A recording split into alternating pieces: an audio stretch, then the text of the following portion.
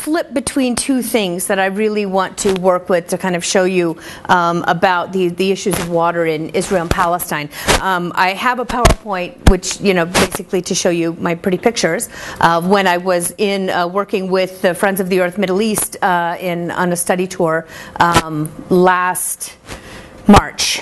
So I was there in March and worked really looking at the Jordan River, environmental issues in Israel and Palestine, and really looking at how citizen environmental activism in the region is trying to find ways to solve the problem from the ground up. So there we're not talking about Israel on one side and Palestinians on the other side as heterogeneous or homogeneous conflict groups that are only opposed to one another, but really looking at who are the people on both sides who are trying to ameliorate conditions on the ground and to see how civil society is trying to overcome the blockage at the top, right? And that's one of the ways that I'm really interested in looking at a lot of these issues, is to try and find out not just where the blockages are, but where the potential is for energy working in the other direction. Because there's no point solving the problems up here if you don't also have civil society working together to actually move things forward on the ground, right? You need both things happening. And so it's good to see that at least there's some movement from the groundswell, because there's really very little going on at the top, about which we can be optimistic at this point in time. But hope springs eternal. Guys, there's plenty of room over here, and I'm not formal, and also I really don't want this to be a lecture. I think it was called a lecture, but I hated those when I was younger, and I've retained a hatred for them. So I really would rather have a conversation. So I'll show you stuff that I think is cool, object to it, comment on it, ask questions about it, and we will all have far more fun. Okay, so what I'm going to do is I'm going to show you some of the PowerPoint, and then I will say, oh wait, but I really want to show you that on Google Earth, so I'm going to quit out of the PowerPoint and go over to Google Earth, and then we're going to look at what it looks like using Google Earth, because I really think seeing it in its really geospatial context is very helpful for figuring out why some of these issues are so difficult to solve. So, sorry, and I also flew in today and my throat is very, very dry. So I think that three of the ways that I want to look at this, and these are all very interpenetrated contexts, is to look at water as geography, and water as politics, and water as a social impact. And of course, you have to start out with water as geography. We have to start out from science, right? This is obviously a region of the world that's quite arid. There is rain-fed agriculture. There has always been rain-fed agriculture in this region. It's actually indigenous populations, and by that I mean the many different indigenous populations that have been in this area, have been very smart over millennia of figuring out how you survive in a very arid environment. And so you have a lot of crops that are still being grown very effectively that don't require a lot of water. So there are adaptations to this very arid environment that populations have used over time, the most important of which is the olive, right? The olive tree is the symbol of the Palestinian people to a certain extent, exactly because it is perfectly adapted to its environment. It is an extremely hardy and long-lived tree with extremely deep roots so that it can weather long periods of drought. And this is one of the reasons that Palestinians have adopted the olive tree as the kind of national symbol, right? Because of its deep-rootedness, it's indigenous to the region, and et cetera, right? So there's a very kind of emotional context in which the olive tree is seen as that personal national symbol, but it's also a symbol of how you can survive very well in an environment that can be seen from a water-rich society like ours as being very poor in resources and very challenging and dangerous and unforgiving kind of environment, right? So we tend to look at the Middle East in general as a desert, which it isn't.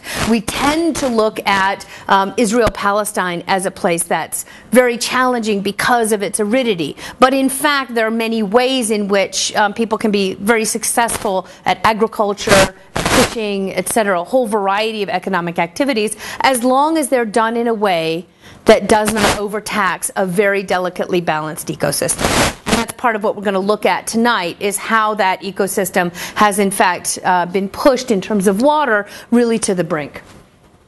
So if we look at, now see, I immediately want to run to my, okay, let's immediately run to Google Earth and go up and look at, sorry, I don't know why it wants to keep doing that.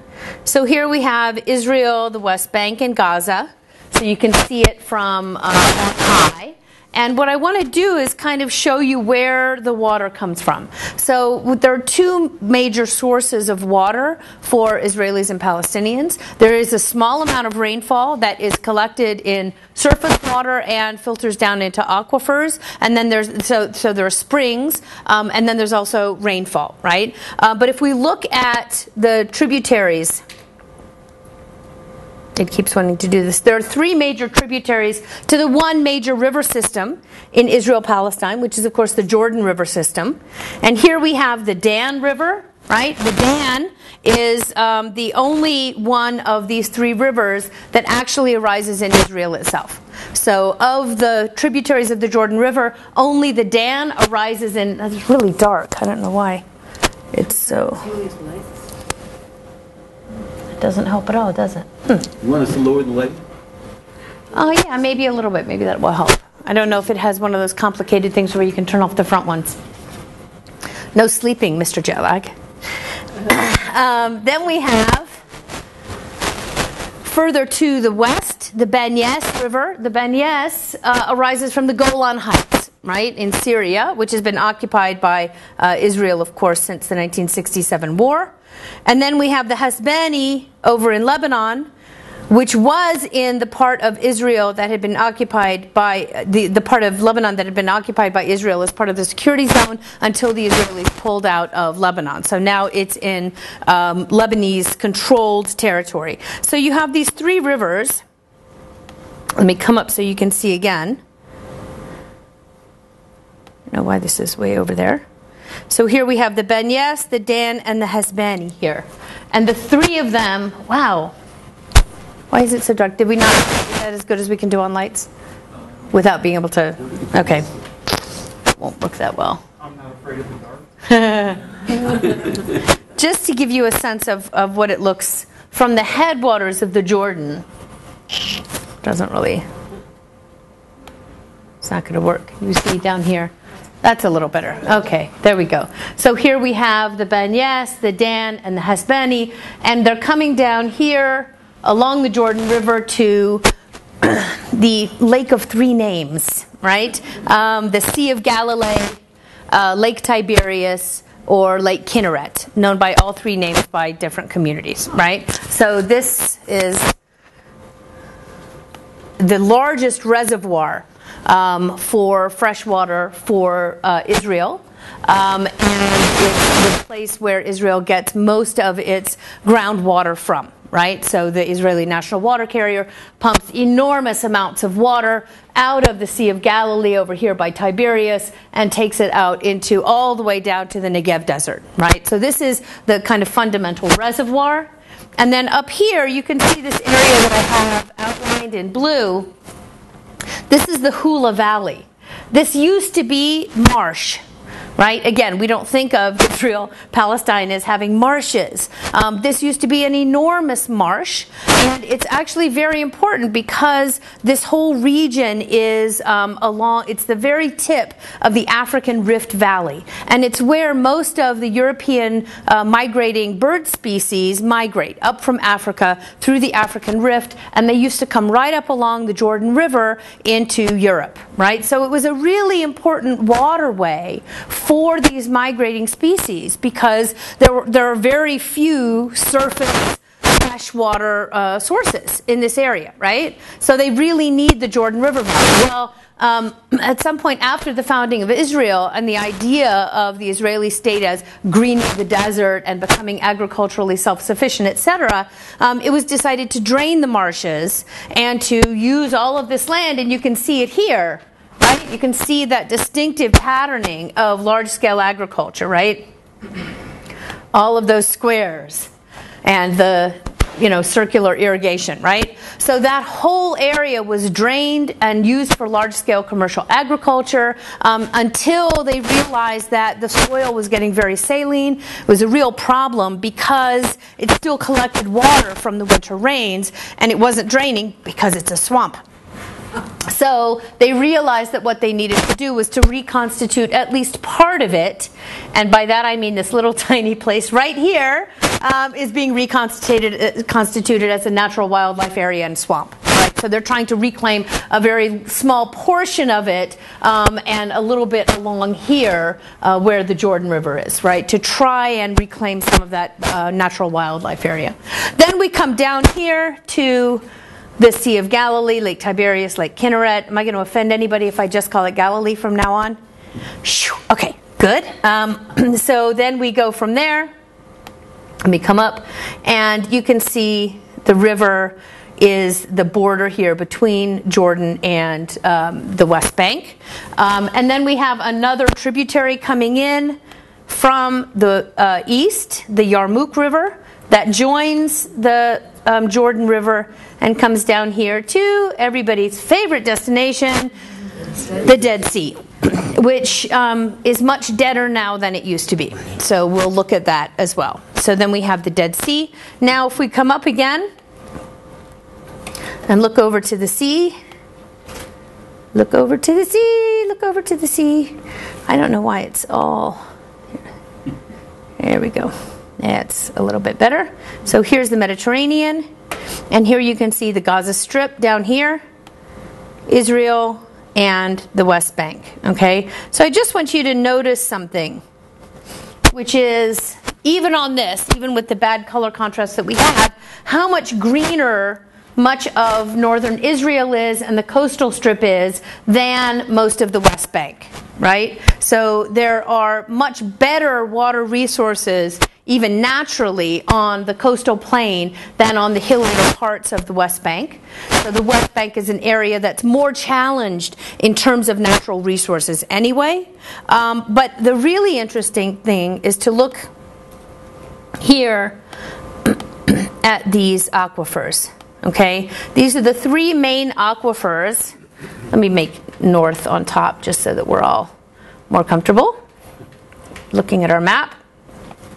These are the three aquifers that supply underground water, right, to Israelis and Palestinians. So we have one aquifer, the coastal aquifer here along the coast, the western aquifer here, and the eastern aquifer here. Okay. Now you can see that major portions of the eastern and western aquifer both lie under the West Bank, and then the coastal aquifer goes from Gaza all the way up along the shore.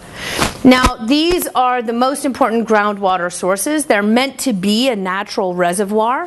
The problem is that for a very long time, the Israelis have been pulling more water out of the aquifers than they can replenish through natural rainwater seeping down into the aquifers, right? So what happens when you pull more water out of an aquifer than it replenishes? The level goes down, right? You get lots of surface phenomena like sinkholes, right? Because you're pulling water out, which means that you have a lowering of pressure in all those sedimentary layers, right? So often the sediment will simply collapse. And the other thing that happens is that in the rock, as that pressure goes down, it's a vacuum. It sucks other stuff in. And the other stuff it sucks in is very often, especially along the coast, seawater. Right? So the coastal aquifer for a couple of decades now has been thirstily sucking in seawater from the Mediterranean, and it is now, look at it, 1/3 of the freshwater resources available to Israel-Palestine, and the only source available to Gaza, it is undrinkable. You told me, didn't you say you drank some water from Gaza and it tasted like?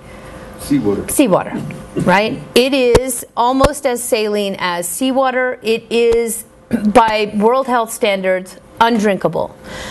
So people in Gaza rely either on water piped or trucked in from Israel, from the other aquifers, or they simply drink the water that they can afford, which is the water that comes up from these salinated wells. So you have very high incidence of saline disease and fluoridosis, other things, because it's not just salt in the water. When we say salt, when we're talking about salinization, we mean a whole host of minerals, including some heavy metals that are carcinogenic. All of these things are coming in. The other thing that happens with these aquifers is that the water that filters down into them from the winter rains is water that's coming down from the surface. So they bring with them all of the contaminants that they find on the surface, that they dissolve into them. So all those solutes come down into the aquifer, and that means it's agricultural runoff, it's untreated sewage, it's landfill running through landfills, it's industrial waste, and all of these materials are also filtering down. And part of the biggest problem is that while in Israel proper there are reasonably strong environmental protections about the disposal of waste and sewage, in Gaza, under the Palestinian Authority, and in the settlements in the West Bank, there are far fewer, at least enforced, regulations about the disposal of sewage, about industrial waste, about land waste, etc., and certainly on agricultural runoff. So there is an enormous amount of pollutant that comes down into these aquifers because of the rainwater slipping into the aquifers and bringing all of those surface pollutants in. Does that make sense? So I just want to give you that kind of geographical overview, and then we'll come back to the PowerPoint. We can come back to play with Google Earth later on, if we like. Okay, so that's the geography of the area. We have these three sources of water: the water in the aquifers that's been there for a long time, the replenishment of those aquifers from the winter rains, and the springs, etc., that feed the Jordan River and its tributaries. So the thing about water, though, is that it's not just that there's not enough water to go around.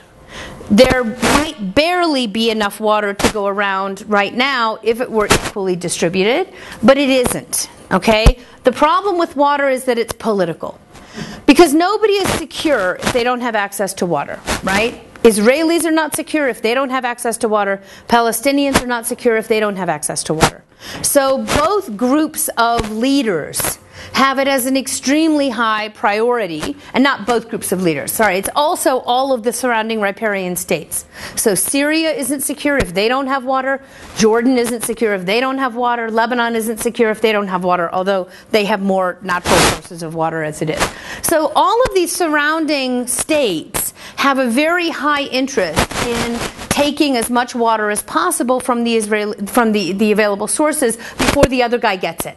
Right? It's been seen as a zero-sum game, that everybody wants to get as much as they can for themselves, which means that the more powerful actors are able to control more of the water resources. So we can see, for example, after the 1967 war, that Israel occupied the Golan Heights and has been extremely reluctant to, as the Syrians have, to engage in real dialogue to change its status back to being under Syrian sovereignty.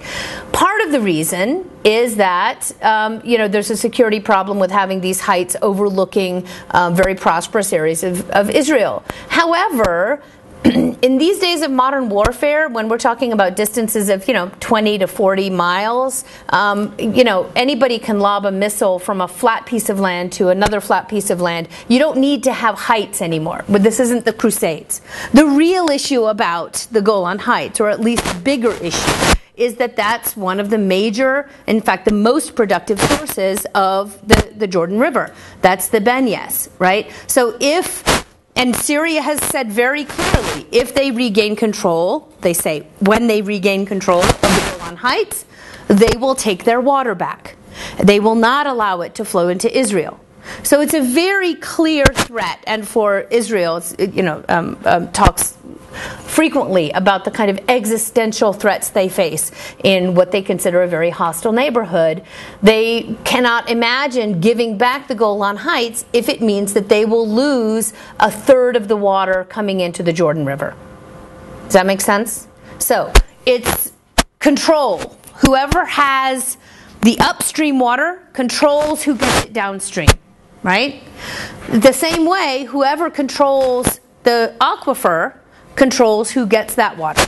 And in that case, it's Israel that controls the aquifers. Not because Israel sits on top of them. In fact, as I said, much of the aquifers are actually under the West Bank. But Israel, since 1967, and then in 1982, they passed all control of the water over to the Israeli National Water Carrier. So Israel controls much of the extraction of the water from the aquifers. Now, there are Palestinian wells. There have always been Palestinian wells in the West Bank going down into the aquifers, the mountain aquifer. However, the Palestinian wells are much shallower. They were dug with much less sophisticated equipment.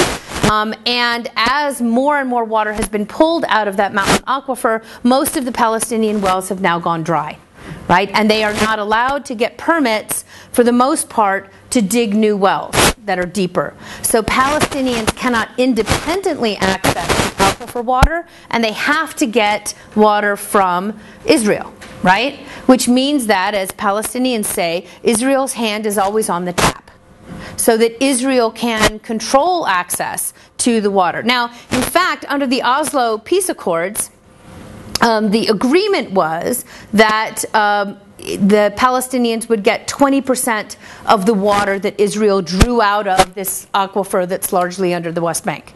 Right? So the agreement was already that Palestinians would only get a fifth of that water. But in fact, they haven't always gotten a fifth of that water for a whole variety of reasons that we'll talk about later. So there's enormous conflict amongst West Bank Palestinians and the Israeli state over access to water, that they're not getting the water that they were promised.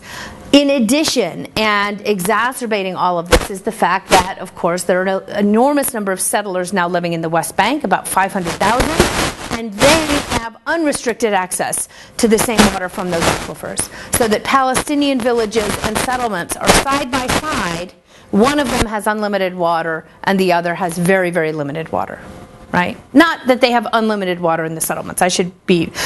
Israelis actually have a very active campaign of being careful about water usage. But there are no legal limitations on what the settlers can draw in the same way that there are for the Palestinians. That is, that the Palestinians' water use is metered and monitored, and once they get a certain amount, it's cut off. In many, many parts of the West Bank, Palestinians only have water for several hours a week. Right? You have one time when you can fill your tank, and then it's cut off for the rest of the week. Sometimes it's only once every 2 weeks or even longer.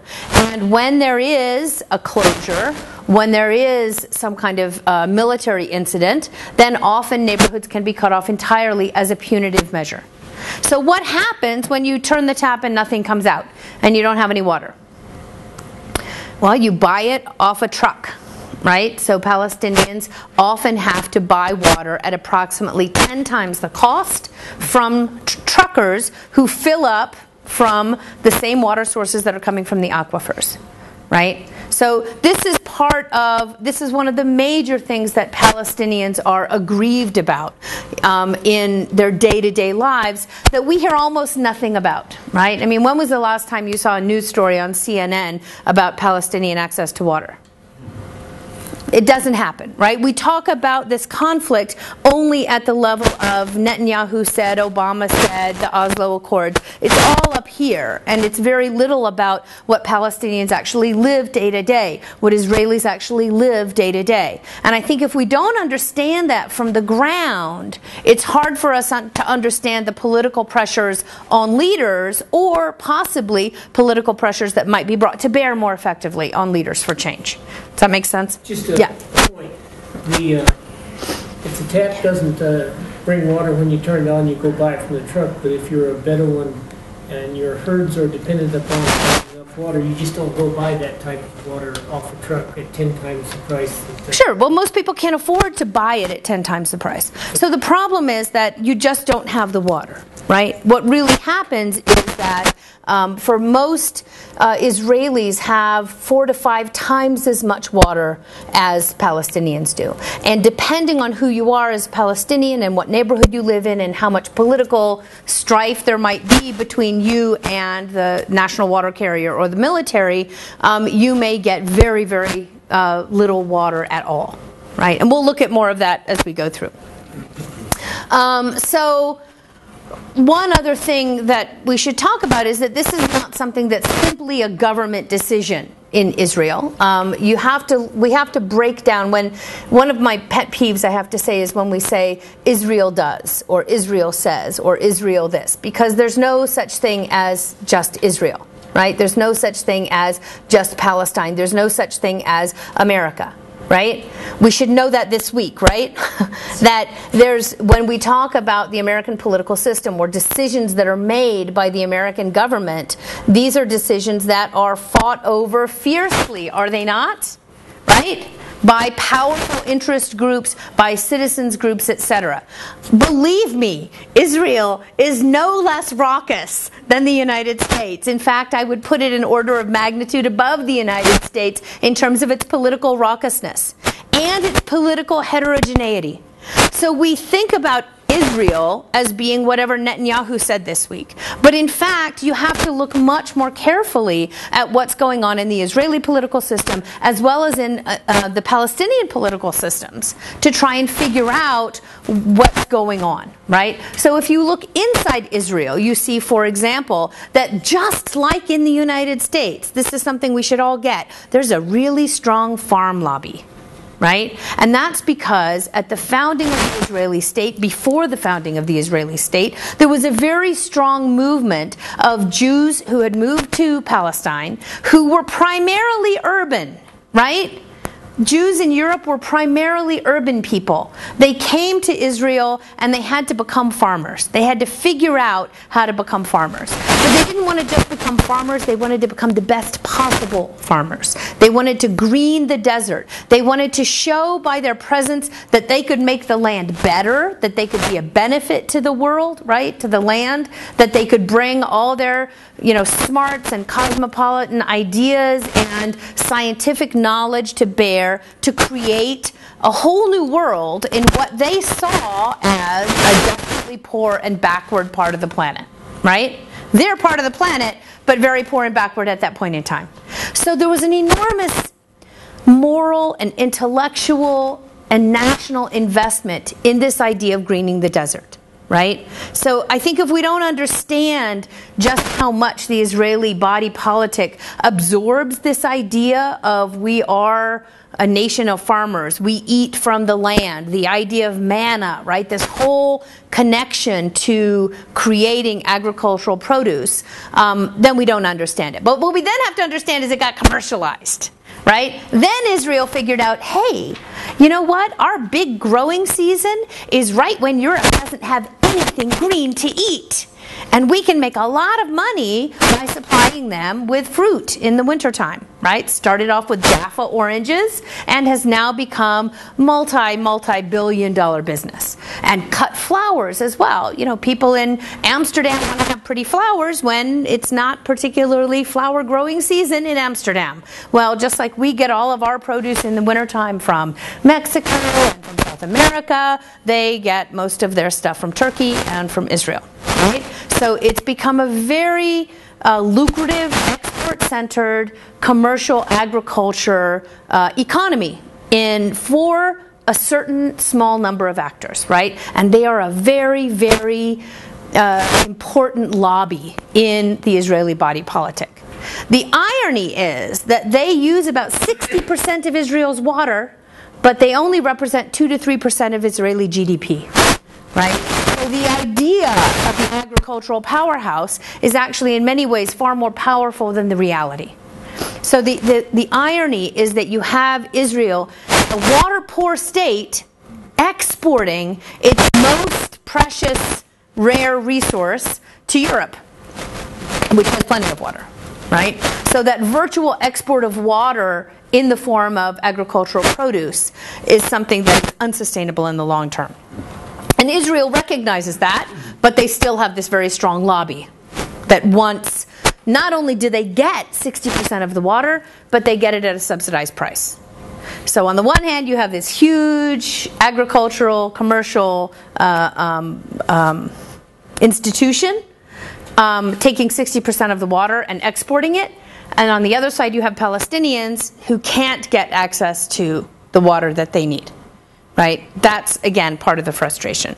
So that's how water is political, right? Water is political because it's a resource that can be controlled, like oil, like natural gas, like timber, like anything else. And the right to exploit that resource is something that people will fight over.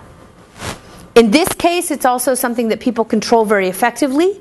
And because they can control it effectively, that means that they can control people effectively. The implications for the future and the social implications, I think, are really key. Because, as I said, there might just barely be enough water to go around if it were shared equitably, which it's not. However, this is a region of the world with very high population growth. And there is no way that the current population growth can subsist on the amount of water that's available.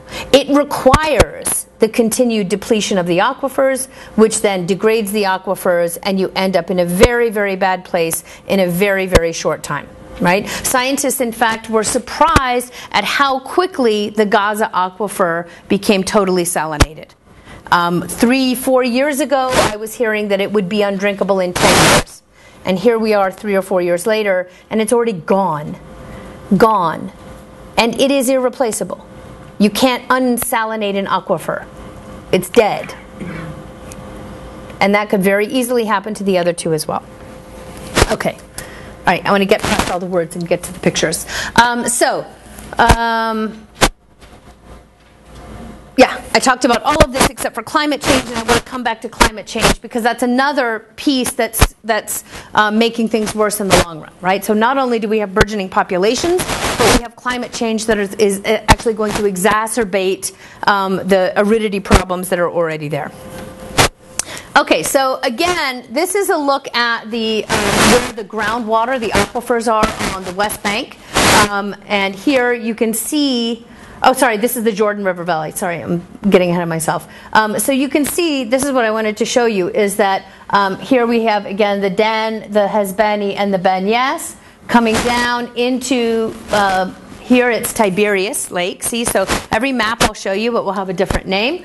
And this is where you can see the Israeli national water carrier, Mikarot, taking the water out in these huge pipes and bringing it down into goes down into the Negev and provides drinking water for the population of Israel. Right? An enormous part of the drinking water of Israel, it comes from the Jordan River. Now, the Jordan River is really interesting because, I certainly remember when I was a kid going to church intermittently, that we sang about the Jordan River, which was deep and wide. Right? And I was going to get something on the other side, see, intermittent. But when I was growing up, the Jordan River was like the Mississippi in my head, right? This was a big, big, important, historically vital, big river, right? Not so much, right? And the problem is, I think people would be more concerned and interested in this issue if they knew that, but they don't. In fact, the Jordan River was only ever a big creek for us here in water-rich America. And now it's kind of more like a drainage ditch, at least south of the Sea of Galilee. Okay? I could jump across it in many places. And especially, and I was there in March, which is the rainy season, right? So it was raining, and I still could have jumped across the Jordan River. Okay? In the summertime, it's pretty much dry.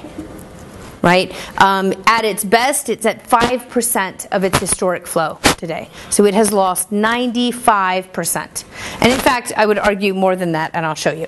The other thing is that nobody knows this because it's a militarized border zone, right? So this is all Area C. This is all area that Israel controls. It's the border with Jordan, and even though Israel and Jordan have a peace treaty, they're not real good friends. So it's a very, very strictly controlled border.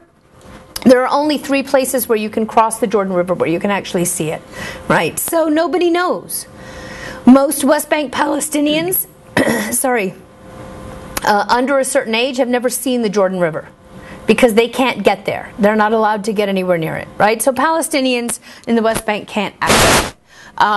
Development of the river, of course, is very much restricted. Access to it for environmental reasons is very much restricted because it's a military zone, which means that it's easy for unscrupulous people to use it as a dumping zone, right? So if you're building an industry somewhere in the West Bank, it's very easy to just let your effluent go into the river because nobody can check. It's off limits. Sorry. I just wanted to show you here is one of the migratory birds who's trying to still find water and a way to survive. But it's very difficult for these migratory birds, especially those that commonly eat fish, because there are no fish left in the Jordan River. And so it's really difficult for them to find sustenance. And it's had a real toll on these migrating populations because by the time they get to the northern end of the Rift Valley, they're already very tired, and there's a high rate of birds dying and not making the full migration because they don't have clean water to drink, or they can get diseases from the water, or they simply can't find enough food because nothing else can live on it. Here's some of the other birds. This is at the Peace River area, which is actually a place where Palestinians, Israelis, and Jordanians have come together to create a space where the Yarmouk and the Jordan rivers come together that's supposed to symbolize working together to try and clean up the Jordan. All right, so wait, I wanted to show you this first. Oh, come on.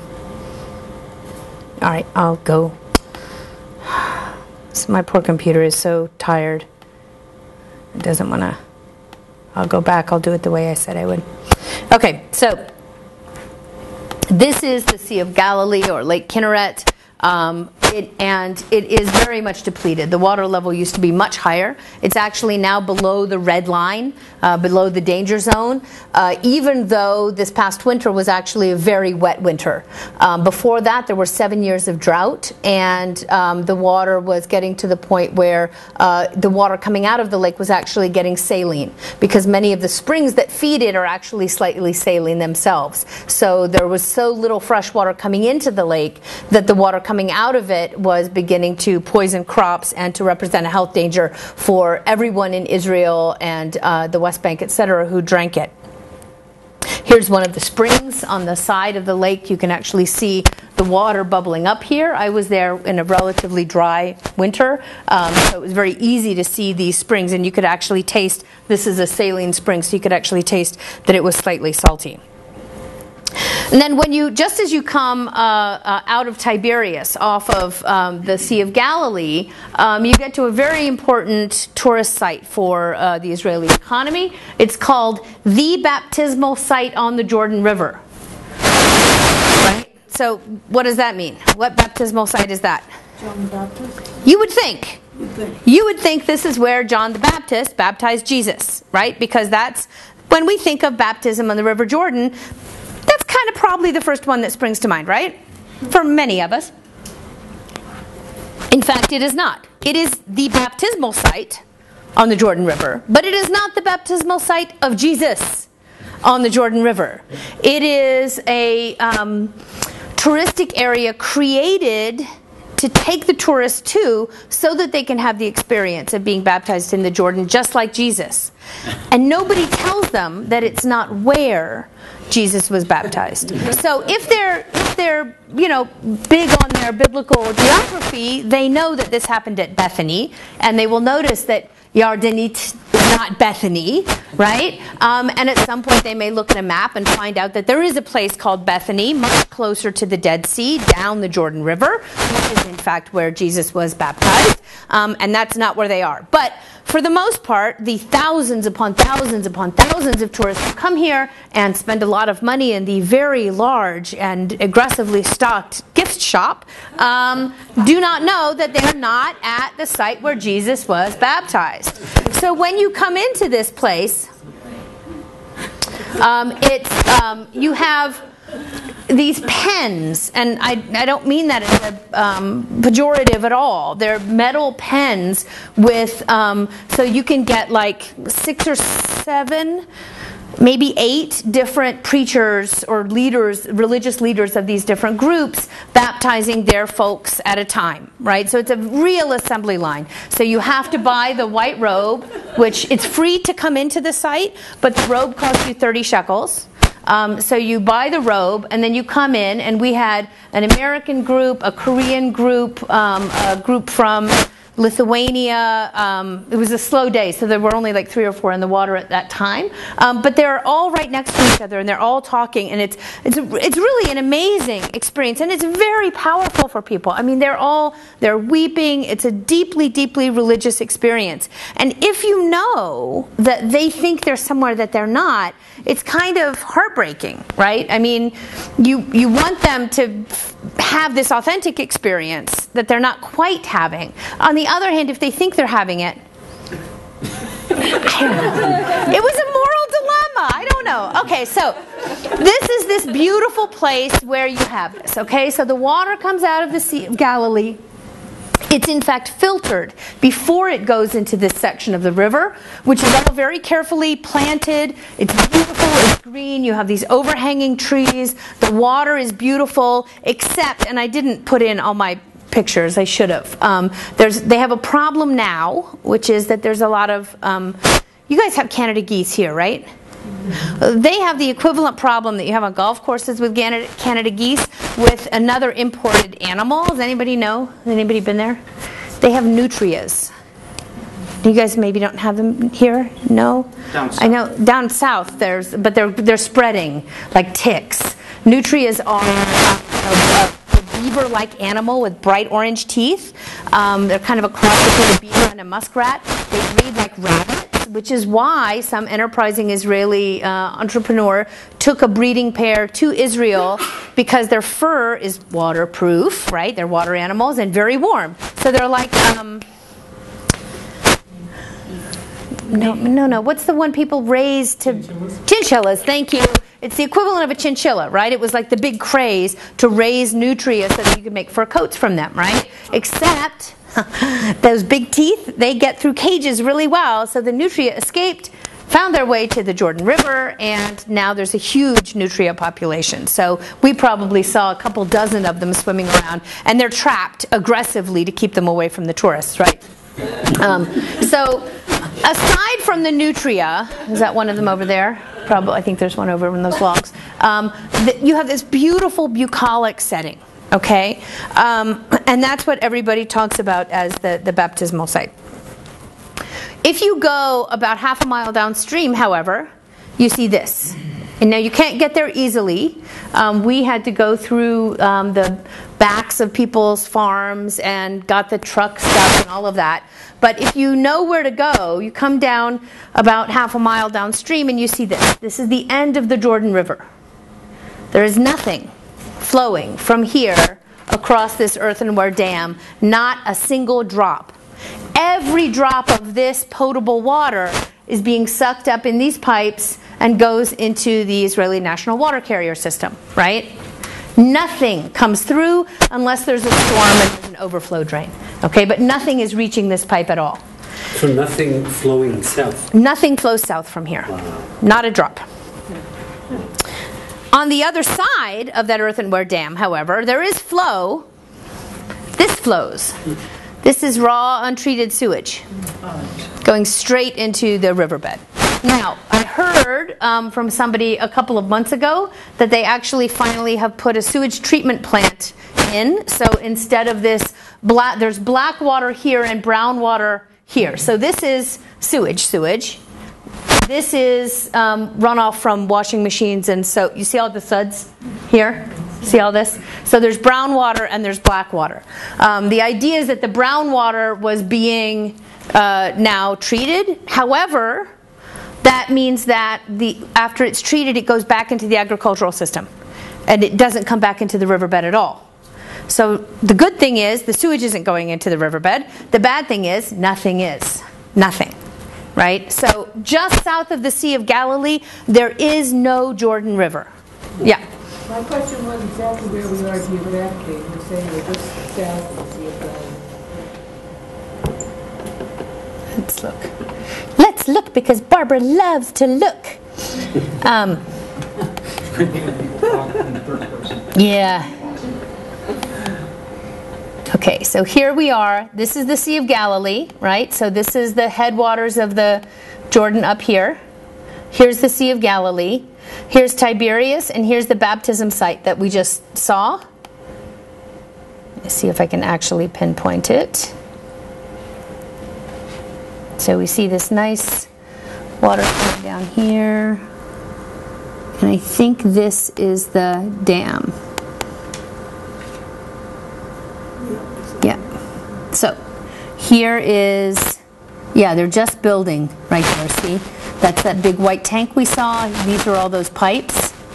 And then this is where all the sewage is coming in. And in fact, see all that white there? That's probably all those suds. Right? So all the stuff in the river down here is sewage. When you get a little further down, you do get some runoff from agricultural, from irrigation, from rainwater, comes down into the valley from all of this commercial agriculture, right? But there's no flow from the tributaries anymore, okay? Until you get down to where the Yarmouk comes in, you have more springs that start to feed it again, but then as soon as water comes in, it's taken out, right? So most of the springs get capped, wells get dug to try and pull the water out before it just goes to waste in the Jordan River Basin, right? So by the time you get all the way down to, well, let me show you what it looks like here. Why does it do that every time?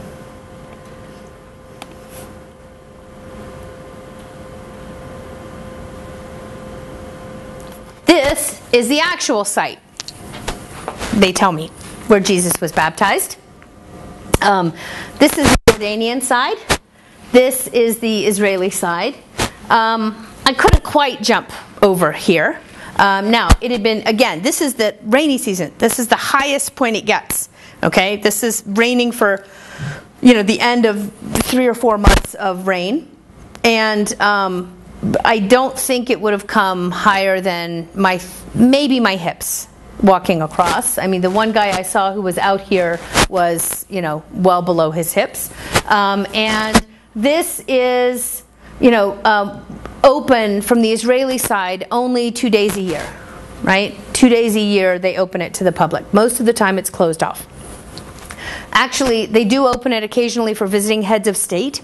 Nelson Mandela came, probably, I want to say 10 years ago, something like that, 12 years ago, and came to visit Israel and came to be baptized. Very religious man, came to be baptized at the actual baptism site, which was a bad idea because he ended up in the hospital with infections on his skin from the water, that's how polluted it is. So just so you can see, this one is taken from the baptism site on the Jordan River at Yardenit.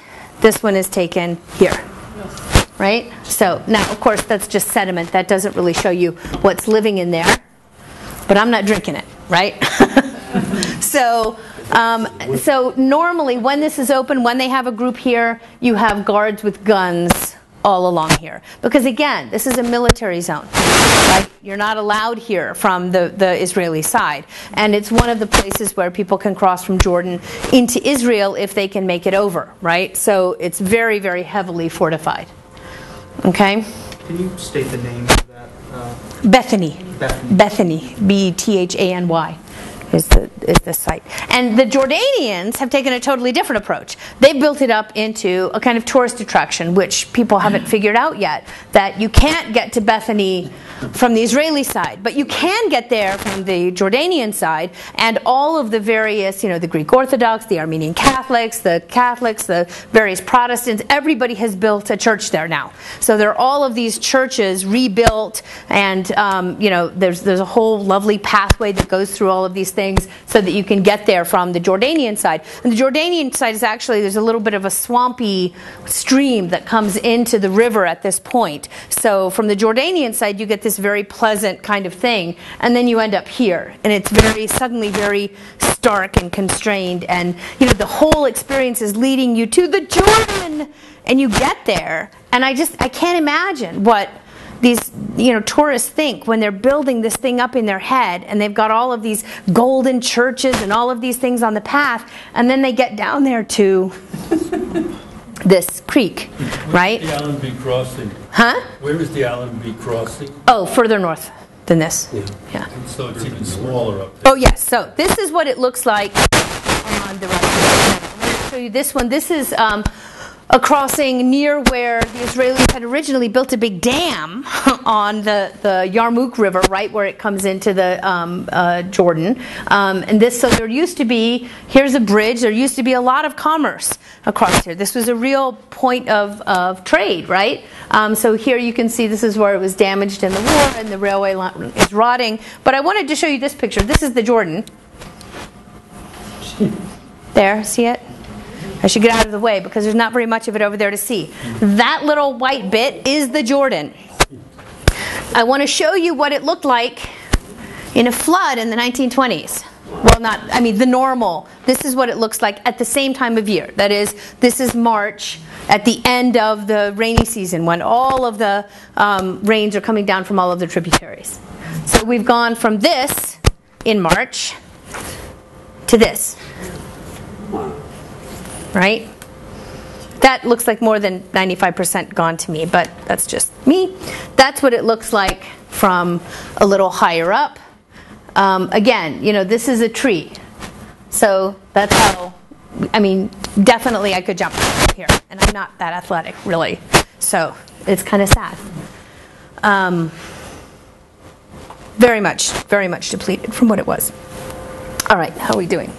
Oh dear. Okay, let me just. A lot of this I've talked about. I just want to show you some of the pictures. Just to, again, the agricultural problem is all of these crops. And when we were driving through, bananas and citrus trees and tomatoes, and huge greenhouses of cut flowers, flowers for the flower shops.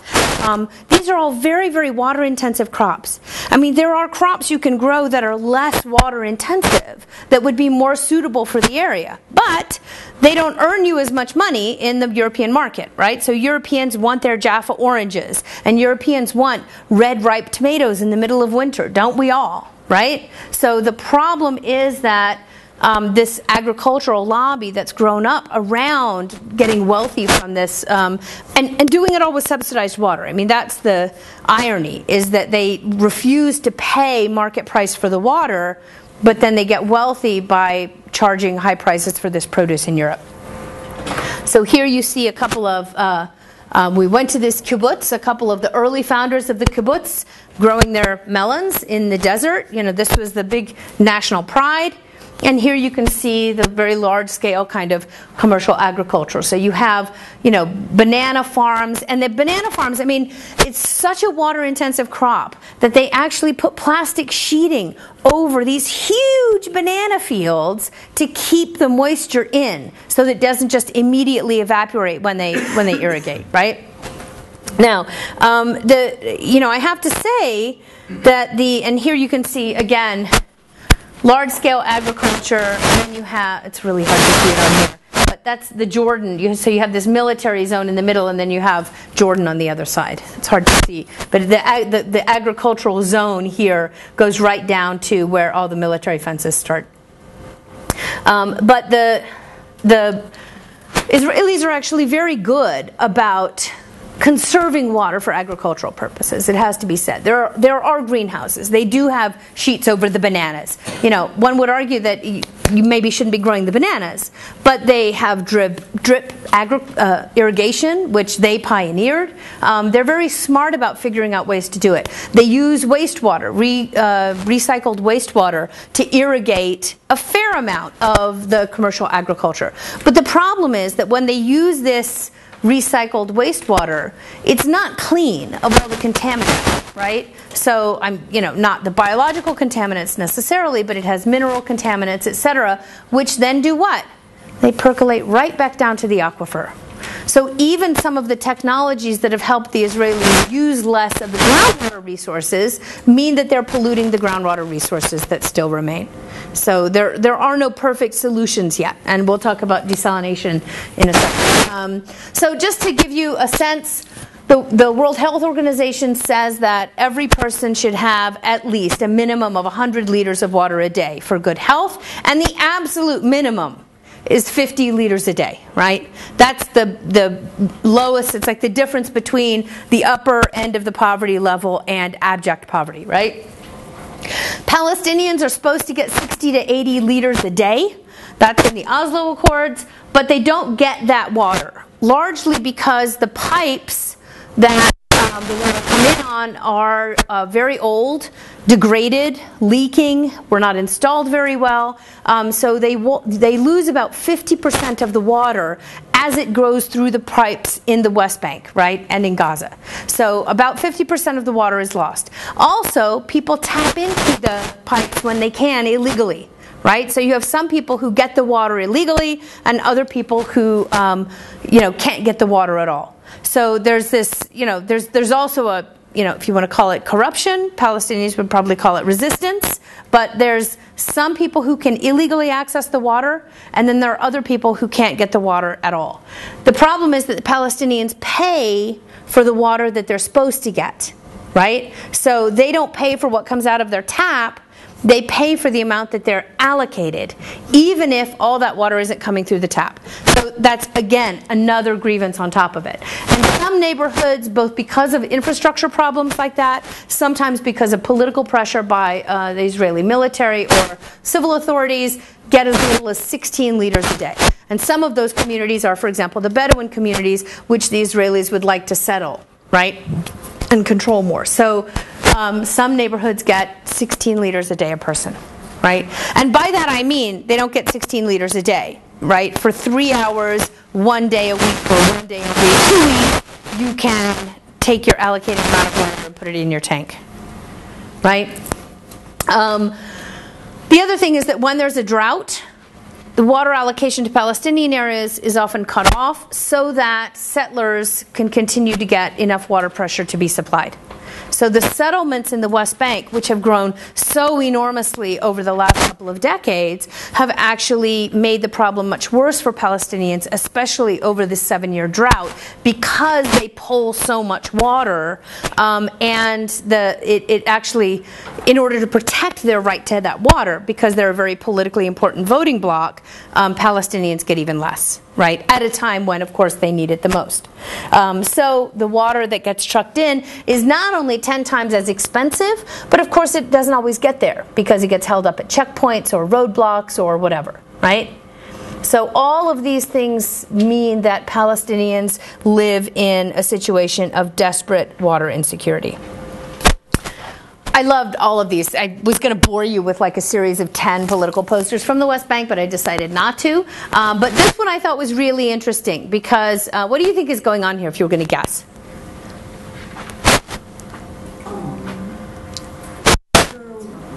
Permits, maybe, or maybe they're trying to get permits to dig wells. Right. It actually says you have the right to get water to drink. Right? We all have the right to have drinking water. But you have a duty to pay your water bill. So this is people lined up to pay their water bill. And it's the Palestinian Authority trying to encourage people to pay for water rather than take it out of the pipes or just ignore it. That is that where some Palestinians would refuse to pay their water bills as an act of resistance, the Palestinian Authority is trying to get them to pay their water bills so that they can keep water flowing. Right? So it's again about the heterogeneity of communities within Palestine. I won't talk too much about the Dead Sea because it's not usable water anyway by the time it gets there. But I just wanted to, again, this is a really important lobby because you guys have all seen the Dead Sea sea salts in all the stores. Right? Well, this is the big industry that exists now. And if you look at the Dead Sea, and we'll go back and look at it in a minute, it's actually, it looks like a really bizarre elongated 8. And the bottom half of it, the southern basin, is dead. It's not a sea anymore. There's all the water in it is piped in there. It's basically just industrial drying ponds so that they can get salts for industrial purposes and to sell to people at Bed Bath & Beyond or, the Body Shop or wherever. Okay, I wanted to show you this one because this is, you see these 2 marks on the wall? See the people here for scale? Okay, so we just got off the bus and we saw these marks on the wall. And this is where in 1902, not that long ago, an American survey team reached out of their rowboat with their paintbrush and marked the level of the lake, of the sea, of the Dead Sea. So this is where the Dead Sea was. This is that mark in the 1960s. Okay? This is the road. I couldn't quite get it all. So I'm standing on the road, and that's the Dead Sea down there in the distance. Right? That's how much the Dead Sea has been depleted. Right? And it shows you not just it's bad for the Dead Sea, but that's how little water is actually flowing through the Jordan. Okay, so this is the aquifers. We looked at that. I think I told you all of this already. Yes. So this is a Palestinian woman who is, this is one of the cisterns that she's filled probably from a water truck, and she's irrigating what few crops she has, vegetable crops, by hand from this cistern, right? So this is one of the ways that people try and make this work. Here's one of the water trucks. So again, you can imagine what the water tastes like coming out of a truck that's been, driving around the West Bank for a couple of days. Yeah.